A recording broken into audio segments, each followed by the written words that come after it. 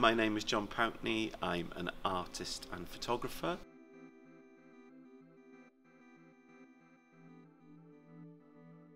I was born in Pontefract in West Yorkshire, but I now live in Chwefror in South Wales. My most recent exhibition is Beachcombing. It's the second time it's been shown. It was originally shown in Oriel in Colwyn Bay, but I've kind of elaborated on the show and it's now in the Senedd in Cardiff Bay.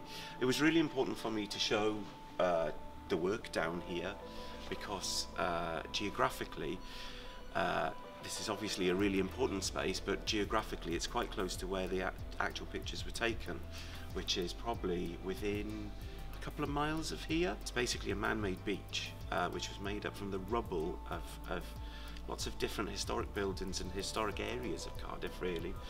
The Portman Moor kind of road area of houses in Splot, which was slum cleared in 1971, all that rubble was put there.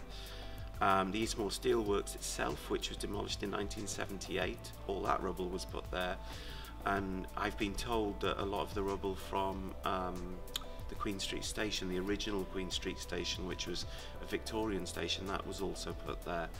So you're looking at quite a big vista, which is mainly just brick and kind of smaller, kind of more intimate kind of echoes of kind of human life, like the stuff that I've collected, like door handles and bricks and little notes from things that have been signed off by the workers in the steelworks. The ones that are made of plastic have still survived, squeezy bottles, all sorts of stuff that just kind of, it's almost like, the way I've thought of it is like horizontal archaeology.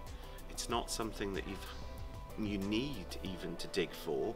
You can just wander and pick this stuff up off the beach, and it's, you know, it's a really instantaneous reminder of very recent history within my lifetime, basically within the last 40 years.